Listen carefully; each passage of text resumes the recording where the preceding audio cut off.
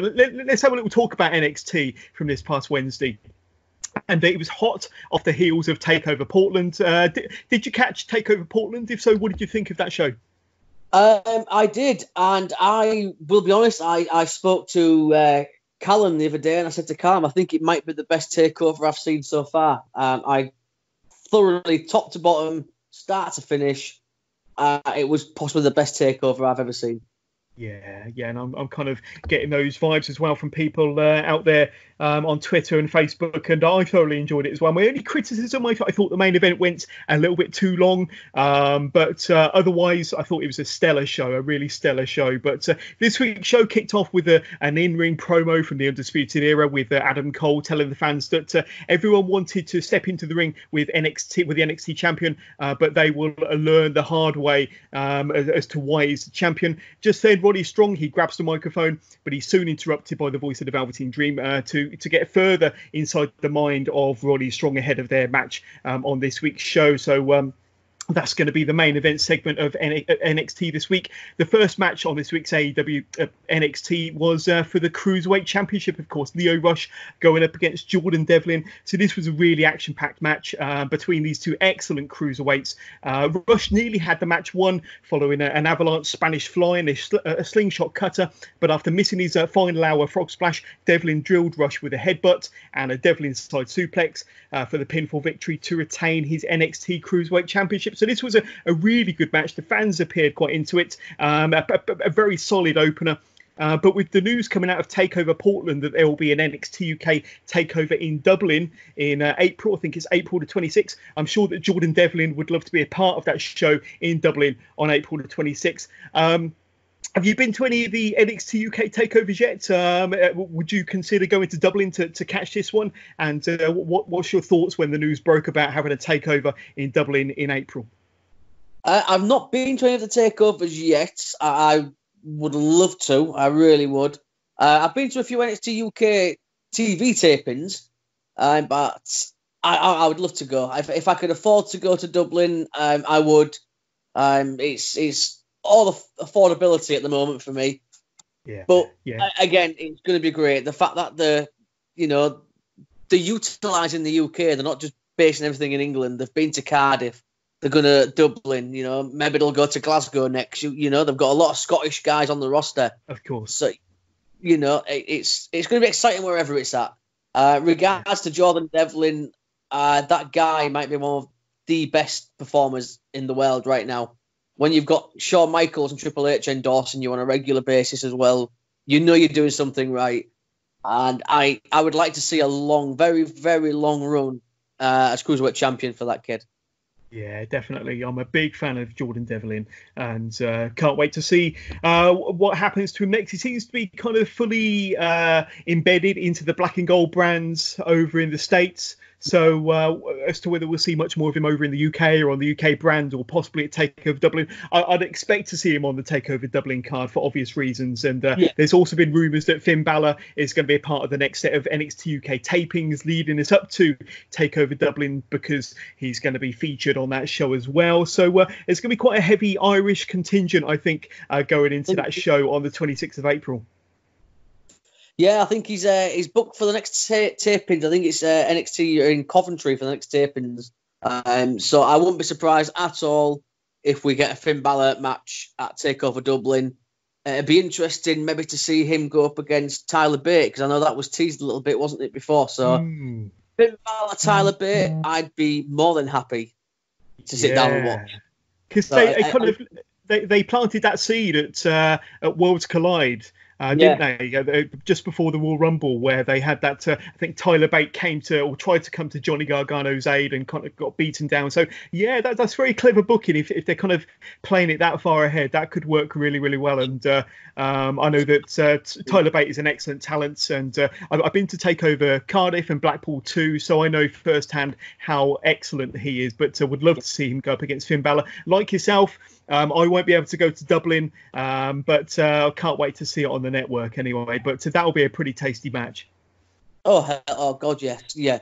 Tyler Bate, yeah. My God, take my money right now. I don't mind at all. I'll go in Yeah, I'll go in debt and go to Dublin for that match. I'll go with you. But NXT continued. We had Austin Theory was coming out for a match, but he was in the wrong place at the wrong time, as Tommaso Ciampa was out there wanting to address the Johnny Gargano situation, Johnny Gargano's actions, and apparent heel turn at Takeover Portland last weekend. The very talented Austin Theory suffered the brunt of Ciampa's anger, leaving Theory laying. It was also announced later on in the show that Austin Theory will go one-on-one in a match with Tommaso Ciampa on next week's NXT. But this leads us nicely to the first of our listener questions then, Jamie. It's actually from Rob, who is kind of part of the Bob Culture podcast. You may follow Bob Culture on Twitter. But Rob asks, thoughts on Gargano's apparent heel turn? No real explanation as of yet, and possible Bianca being used in the Mania match against Charlotte and Rhea Ripley. So focus on the first part of Rob's question there. Gargano's apparent heel turn, no real explanation at the moment. What's your kind of thoughts on what went down at Takeover Portland last week? And does it look like we're going to be getting a match between Ciampa and Gargano, which was the match we should have got over WrestleMania weekend last year, but we're going to be getting it this year instead? Yeah, I was very shocked, but I really enjoyed it, and it's nice the fact that they've turned the roles almost, with Gargano now playing the heel, because Ciampa's come back and is super over. I love it. I loved it. I think it's a fantastic idea. You know, Johnny's your quintessential good guy, so I'm very intrigued for the promos that are going to be coming up with Johnny as a heel. I think it's brilliant. I really do. I love the fact that we've Raw reversed, and I'm excited. It's going to be our Mania Takeover match. They're giving us what we didn't get last year. Raw's reversed. I'm so excited for this. I really am. I think it's a really good move. Yeah, and hopefully we'll see a bit more of Johnny Gargano in the lead up to that match. But I know they tested the waters last year with Gargano, kind of going tweener, a little bit shades of grey with Johnny Gargano. That didn't really work, and then he kind of turned back babyface. But I think they're going to go full blown heel. They need to really to make this work and to have that kind of blow off match we didn't have last year. But I'm fully invested in Tommaso Ciampa as a babyface, and I know that Gargano, he can deliver whether he's a face or whether he's a heel. I think more importantly is kind of talking in the ring when the bell rings, kind of is what he's best at. But yeah, I think they're going to deliver over Mania weekend, most definitely. I think it's going to be the match to watch, but really looking forward to that one. And I'm looking forward to the build as well. I mean, these two are great storytellers. I think they're going to kind of tell a really great story and build the angle and kind of get us more invested week on week, get us more heated all the way up until the 4th of April. So that's going to be pretty awesome.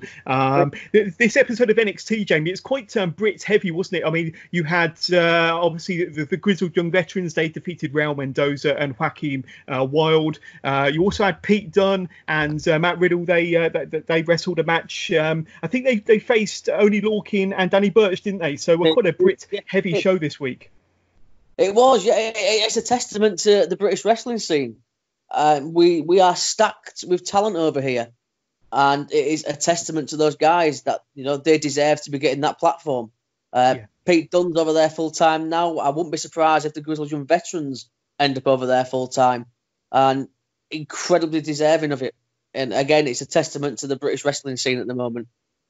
Yeah, totally. And as I said on our Takeover Portland review with Mags from the Badlands pod, just thinking ahead to Takeover Tampa over WrestleMania weekend, I'd love to see the Cruiserweights defend on that show. I mentioned on the review show for Takeover Portland that I'd like to see them defend against the Time Splitters. I think that would be a tremendous match over WrestleMania weekend, the Cruiserweights versus the Time Splitters. But then kind of thinking one step further, there's other really good teams out there on NXT at the moment that you'd love to involve in a match like that. So maybe, just a bit of fantasy booking here between me, you, Jamie, a fatal 4-way ladder match. You could have the Cruiserweights versus the Undisputed Era versus the Grizzled Young Veterans versus the Time Splitters. I mean, what an amazing 4-team ladder match that would be. That would certainly be a WrestleMania weekend caliber match involving the 4 best teams in the division at Takeover Tampa. But any thoughts on where the Cruiserweights kind of might go? Any potential matches that you would like to see at Takeover Tampa in April?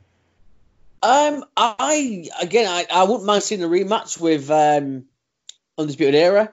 I would love to see the Grizzled Young Veterans get a go, but I've got a funny feeling that we're going to see them go at it with the Forgotten Sons first, who again are a team I love. I think they're very underrated, the Forgotten Sons.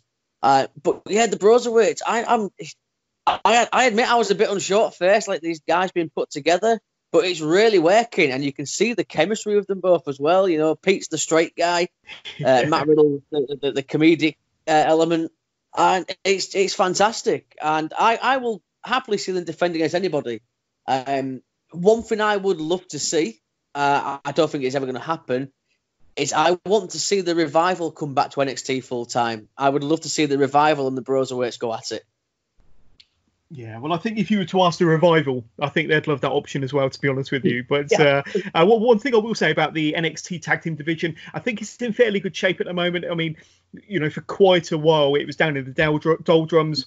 But I think that the latest incarnation of the Dusty Road Classic, I think that's gone some way to kind of revitalising the tag team division. It did create a few unique pairings and a reformation of the Time Splitters, and GYV and Gallus, they came up for the tournament. But I think it's in fairly good shape at the moment. So, you know, we can potentially afford to kind of fantasy book, you know, similar to what I mentioned earlier, looking ahead to WrestleMania weekend. But the Broserweights, they add a freshness to the division. As much as I love the Undisputed Era, 3-time NXT Tag Team Champions, as much as I love them, I think the Broserweights doing a great job at adding that freshness, adding that bit of character to the division as well. So thoroughly enjoying it at the moment. Yeah, me too. Absolutely. Just the vignettes, you know, them arriving on a golf cart, was it? It was just brilliant. And Pete Dunne sat there and his facial expression does never change. Matt Riddle's having the time of his life.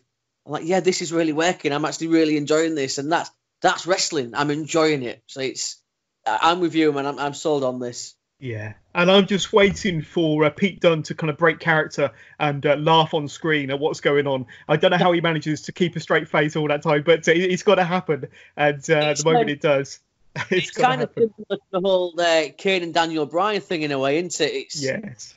Yeah, you're kind of waiting, like we was waiting for Kane to finally give in. And you're kind of doing the same with Pete Dunne to break character. So it's yeah, I love it. It's working a charm. Yeah, and I like what Matt Riddle said just before their match, that the Dusty Classic trophy has been suspended for 30 days under the wellness for violating the wellness policy for partying too hard at Takeover Portland. So that was quite fun, because he has become the trophy. It's almost, they've added a human element to it, and it's become the third member of the team. So I love that part of it as well. I think that's really good fun.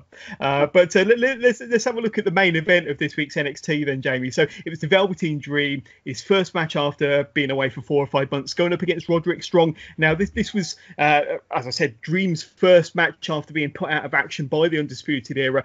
I think he was kind of launched off of one of the trucks backstage, and his storyline mode was put out of action for 4 or 5 months. He made his return a couple of weeks ago, of course. And this match was pretty action-packed throughout. However, towards the end of the match, you had the Velveteen Dream. He kind of tore off his all-in-one costume to reveal a new set of spray-painted tights, revealing Roddy's wife, Mooney Shafir, on the front and the back this time on his new gear.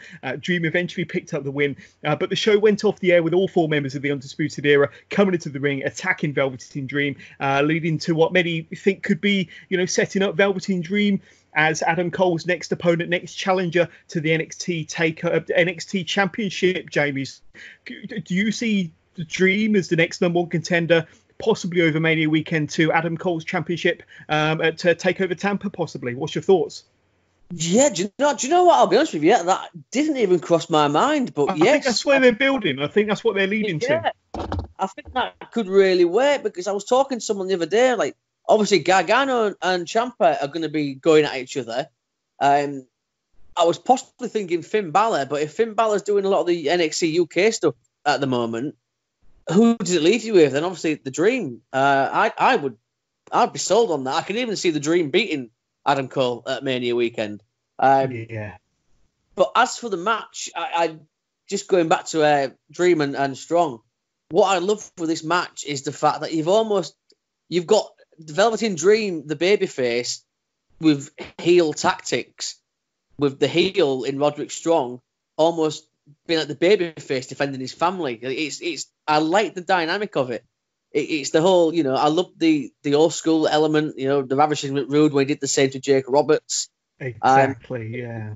But I'm just watching, I'm thinking, this is good, because the babyface is being quite a heel here. And the heel in Strong is having to act like a babyface defending his family. And I've been really enjoying this storyline. And yes, I think you could be onto something with Dream and Cole at Mania TakeOver. I think that could happen. Yeah, I mean, like you said, there's no obvious, now that we're kind of at the other end of TakeOver Portland, there's no obvious contender. You've obviously got Tommaso Ciampa, and he's going to be, reigniting his feud with Johnny Gargano. It's up in the air as to what they're going to do with Finn Balor over Mania weekends. We discussed earlier that he's more than likely going to be on the card for TakeOver Dublin. So whether they're going to be promoting him on two separate TakeOver cards at the same time, pretty much, is to be asked. So then it leads you to believe who's going to be the new number one contender. Obviously, you see what Dream is involved with at the moment with Roderick Strong and the other members of UE getting involved at every turn. So, yeah, I think Dream could be the next natural number one contender to Adam Cole's championship. And like you said, that would be a fantastic match between two excellent wrestlers that can really tell a story. You can just imagine Velveteen Dream's entrance as well over that, that big takeover in Tampa. It's going to be completely over the top. I think we've got to the point now with the Undisputed Era potentially. I mean, they've lost their North American Championship. Roddy Strong obviously losing to Keith Lee a few weeks back. UE losing their tag gold to the Broserweights on Saturday. It's only the NXT Championship to go, and Adam Cole. But there's been rumblings for a long time now about potentially moving UE up onto either SmackDown or Raw, and this losing the final part of the Golden Prophecy potentially over Mania weekends could be the catalyst for that. And I think that the Dream would make a good NXT champion. But any final thoughts on the main event or on this week's NXT then, Jamie? Just again, thoroughly enjoyed it. I don't think they ever put a bad show out to NXT. And you also mentioned with Undisputed Era, if they do get that call up, I just hope they get the call up as the Undisputed Era. Keep the four together, because they are the best faction we've had in a very long time. They're better than the Shield, in my opinion, and I would keep them together. So if they're going up, keep them together. Yeah, I totally agree. And I've been giving this a lot of thought myself recently, and I'm thinking, as much as I like Roddy Strong, I think the Undisputed Era will be, Bobby Fish and Kyle O'Reilly will be fine as a tag team. Adam Cole, he's obviously got the presence and the character and the wrestling ability to handle himself. But I do fear for Roddy Strong. I know he's excellent in the ring, but when you get up onto a program like Raw or SmackDown, it's not all about ring work. It's about character. And I don't know whether Roddy Strong's character as an individual is strong enough to kind of carry him through, any of those two brands. So, like you say, keep the four together. They're stronger together. I think they'll go a long way as a faction. And quite interesting what you say, that you rate them higher than the Shield. Considering it, I think, technically wise, they could be definitely in that conversation. But very, very interesting. But keep them together, please. But I do fear for the fact that after they've lost all the gold, that you do kind of see some fractions between this group, and it could lead potentially to the end of the group. But I hope not, because they are tremendous as a group. And I do fear for Roddy Strong if he has to go solo. But